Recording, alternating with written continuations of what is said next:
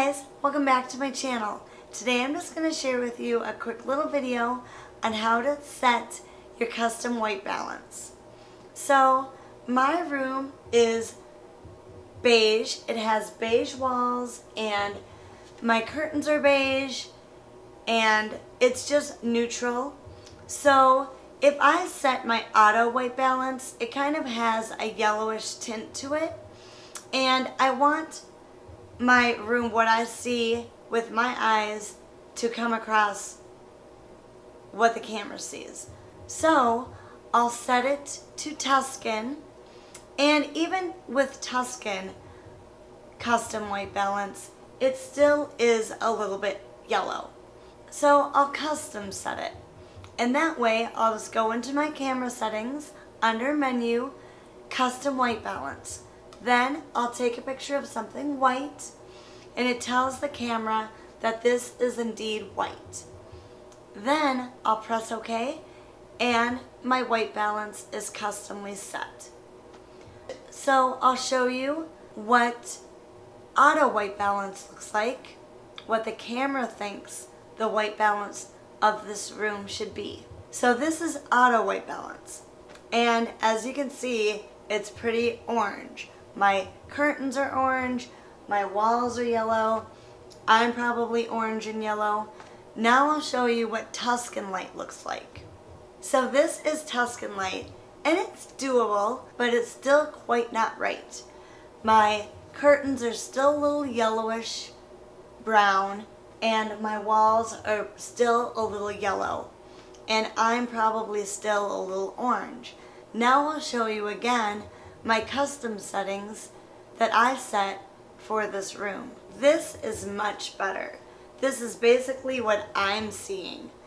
The curtains are the same color as what I'm seeing. They're not yellow or orange, and I'm not orange, and my walls are beigeish white, not yellow and orange. So anyway, that's how you achieve custom white balance in the camera.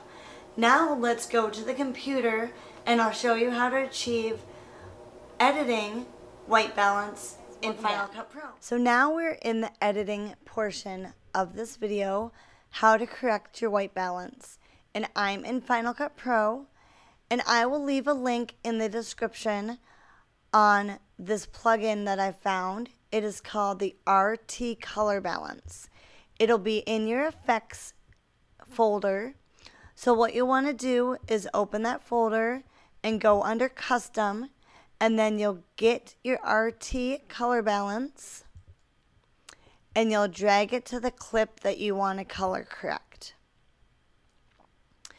And then this menu on the right hand side will come up, RT Color Balance. It will show shadows, midtones, and highlights. What you'll want to do is work with the highlights, and you have this choice of a color board to use, or you have this choice of a color board to use.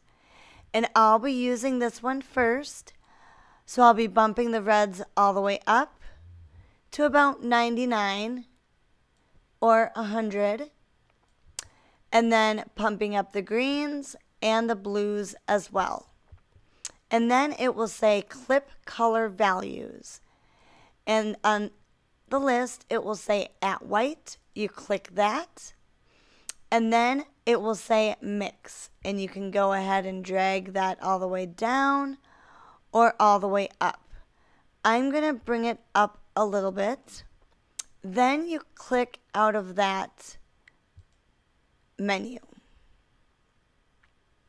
Then you'll go ahead and go into this color menu, and you'll want to bring the blues in a little bit.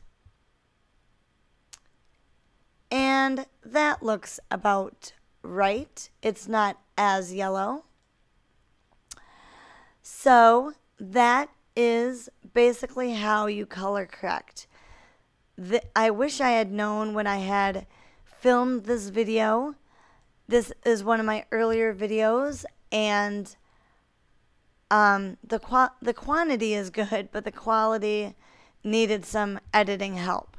So this is the after and this is the before. What a difference.